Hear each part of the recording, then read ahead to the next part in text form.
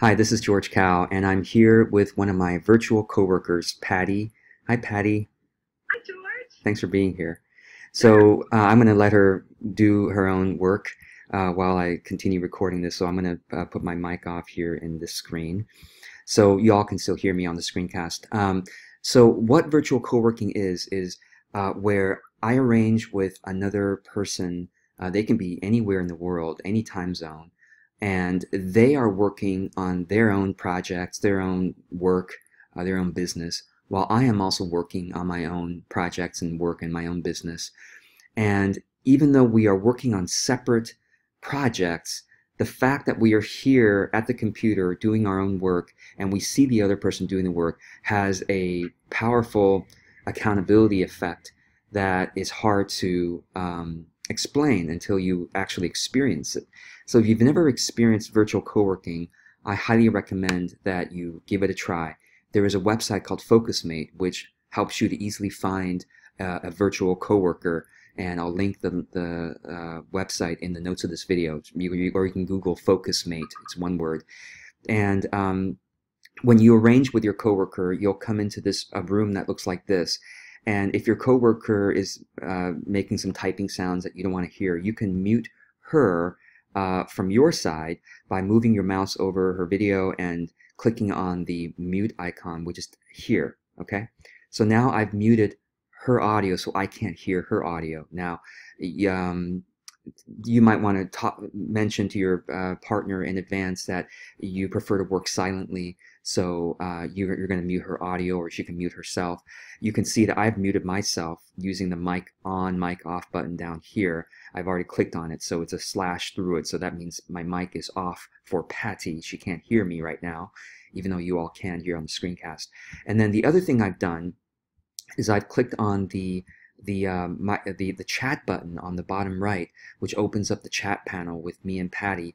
And typically the way that I work with virtual coworkers, and this is what the website Focusmate recommends, is that you actually chat in the beginning just a little bit to say hello and to type what you're going to be working on for the time being. And once you've finished that project, you can type the next action you're working on, and just kind of an ongoing, they might do the same thing.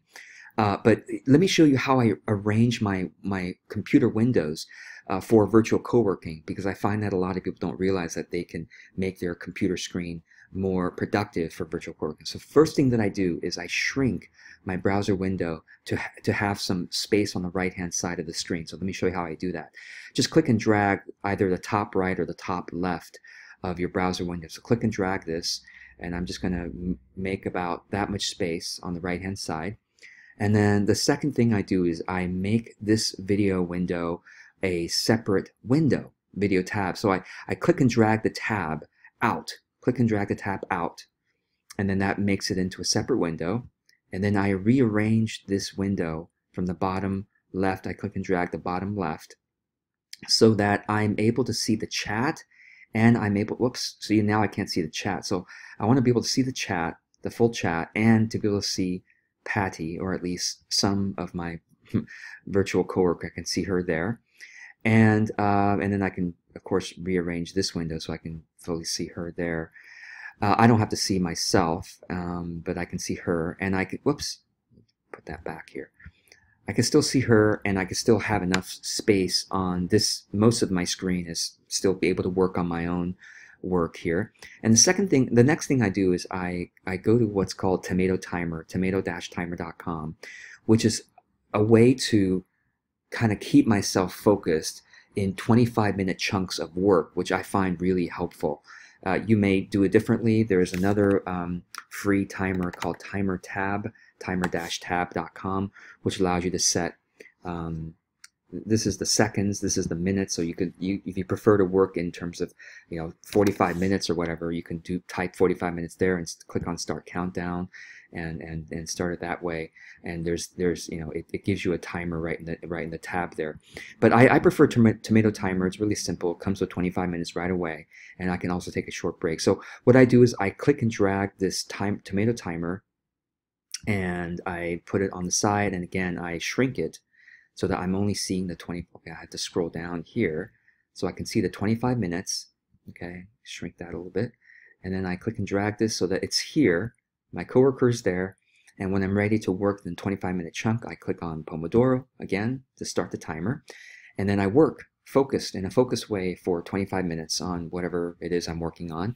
And once the timer goes off, I can click on short break to take a 5-minute break, and at that point I will let my my coworker know, taking a 5-minute break, press enter, uh, and that way she knows that I'll be right back. And once the break is finished, I come back and I remind her again what I'm working on, and I go from there. So I highly recommend that you give Focusmate and virtual co-working a try. It's been really helpful, and I use it almost every day actually when I'm working. Whenever I have a slot, when I'm not meeting with a client or something like that, I work on my own projects.